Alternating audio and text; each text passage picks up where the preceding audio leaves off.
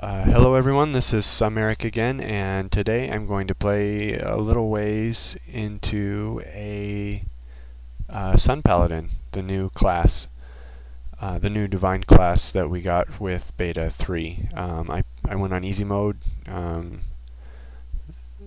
have no idea why. I guess I just wanted it to be easier. I'm putting some talents in Chant of Fortitude, gives you that really cool spell effect that you have there. It's supposed to give you more physical and spell resist, and it also does a little bit of damage.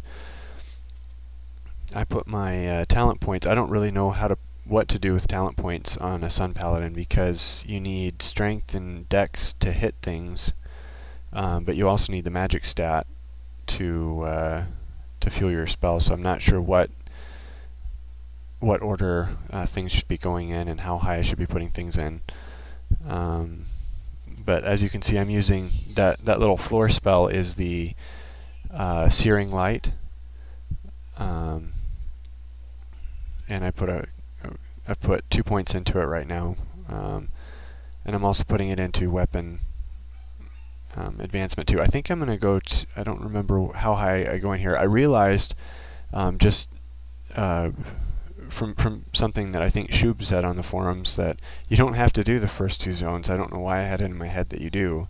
You don't have to do anything except for Tol Falas, so why bother with that first dungeon? Amun Sul, I mean, it's a terrible place to be with when you're low level, so I'm just going to ignore that. And then obviously the Troll Fells are okay, but you get better experience over here in the Old Forest, and you can still do it even as probably as a level 1. You can definitely do it as a level 2 Sun Paladin, as I'm showing here.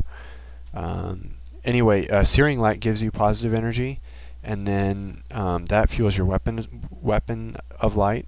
I decided to take Pummel there, looking around at different things. And so you don't need to worry about your positive energy. It drains over time. You don't have to worry about it draining out completely because it only checks to see if you've got positive energy when you hit something. And so all you have to do is make sure you do a Searing Light at the beginning of the battle, and you probably want to do that anyway because it's kind of a dot on a square, damage over time on a square. The Sun Paladins are a really cool class. It's a really cool idea to have something that is fueled, a resource that's fueled by one of your abilities, and that slowly drains over time. It's just a really cool idea. But I haven't been able to play very far with the Paladin. I think I've gone up to about level 6, and then I die most of the time. And I've only tried it a couple of times. I decided to use a Dunedain for the regen power. And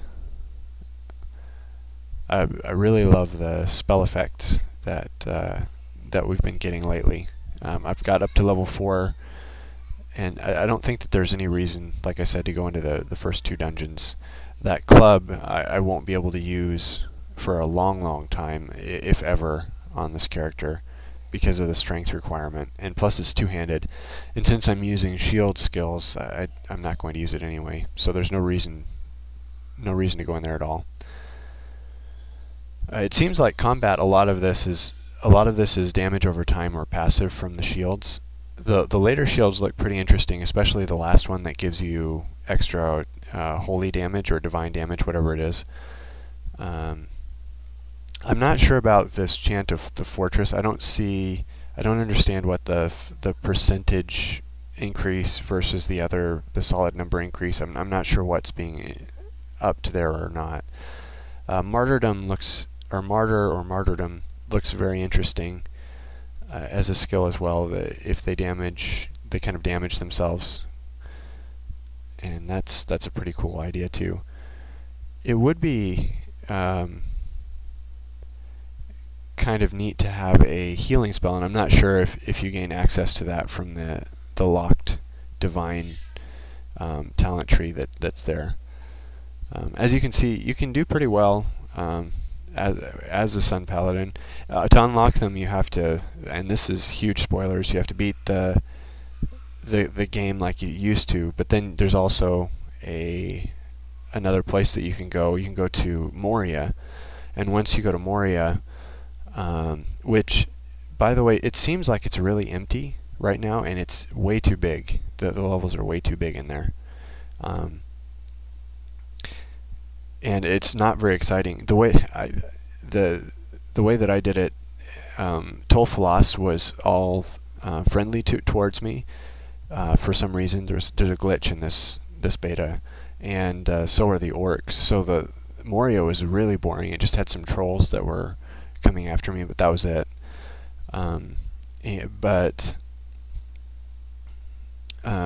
then you get into the eastern continent, which is really empty right now. There's just one place, and it looks like Bree. But when you get there, you get a quest to go clear out some spiders, and that's a pretty cool area. It looks really cool. It looks kind of spider webby.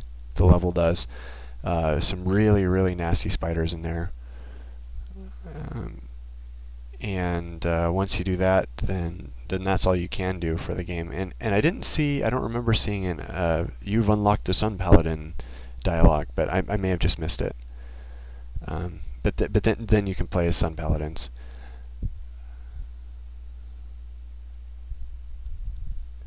It'd be kind of cool to have some kind of healing spell as a paladin too, where you could heal yourself, or that would just automatically heal you, so you don't have to target it. It's non-targetable. Heal self or whatever.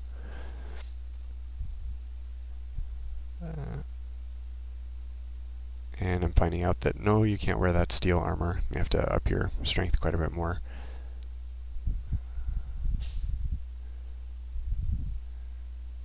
And I think here, yep, I used a talent instead of there are my stats, and I'll talk to you later.